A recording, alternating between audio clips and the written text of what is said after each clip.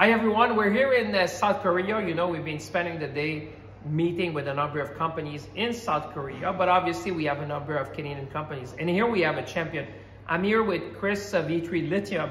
And I think we have some good news to share with our Canadian audience. So absolutely. Maybe I'll turn over to Chris and he's going to tell you how his company is transforming the whole battery ecosystem. So Chris, not only you got support from the SIF program, but you're really changing how we're going to be doing batteries. Absolutely. We've had a pretty massive opportunity in Alberta, a significant lithium resource that we're developing in the oil patch, in conventional oil in Alberta, transitioning a workforce here that we're very excited to build this industry, putting Albertans to work, and grateful for the support, obviously, from the federal government, from the strategic. Well, 27 million out of a $87 million project. $87 million project in Alberta, in the battery ecosystem. So this is really building from coast to coast this battery ecosystem. We want everyone in Canada to be benefiting from this new industry.